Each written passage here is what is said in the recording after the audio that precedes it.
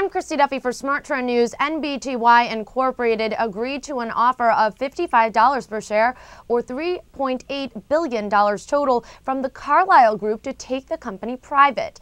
The deal was approved by NBTY's board, and the offering price represents a 47% premium to its closing price on Wednesday of $37.47 per share. Carlyle's managing director, Sandra Horbach, said that the company was, quote, well-established brands, a proven vertically integrated multi-channel, multi-geography strategy, and strong, long-standing consumer relationships. NBTY's CEO, Scott Rudolph, said the deal, quote, delivers exceptional value to our shareholders and expects it to further drive the company's global growth.